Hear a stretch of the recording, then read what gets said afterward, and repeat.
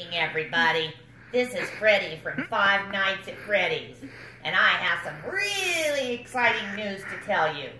I was recently elected as the president of the Five Nights at Freddy's Kingdom.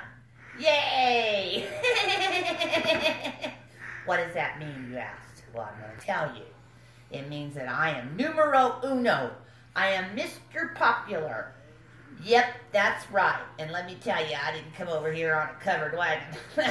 I came over here on a wheelbarrow. Excuse me. I get all choked up.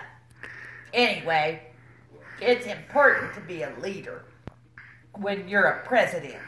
You cannot be dumber than a rock like my brother or my wife. Don't tell Tower I said that. Anyway, ask not what your country can do for you, but what you can do for your country. Always remember that. And you never want to be stupid. You need to go to school and get an education, or you're going to be stuck traveling around like me in a wheelbarrow.